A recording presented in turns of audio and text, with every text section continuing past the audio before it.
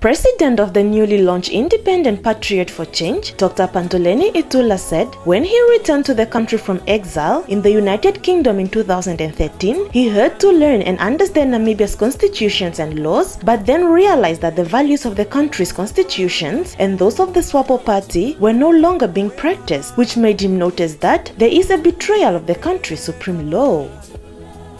He said there was a betrayal of the values of the Namibian Constitution, there was a betrayal of the promises made by politicians who marched into offices only regarding the people as voting machines. He added that politicians were empowered to get into offices by the people who voted for them in order to represent them and address their challenges in an organized manner.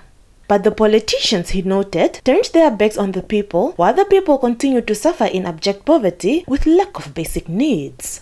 Itula also said he traveled to almost every corner of the country and witnessed homelessness, children being taught in dilapidated facilities, while government is building roads to the airport as the country does not even own a single plane and the majority of Namibians don't make use of the airports. Josephina Simeon, NAMPA News.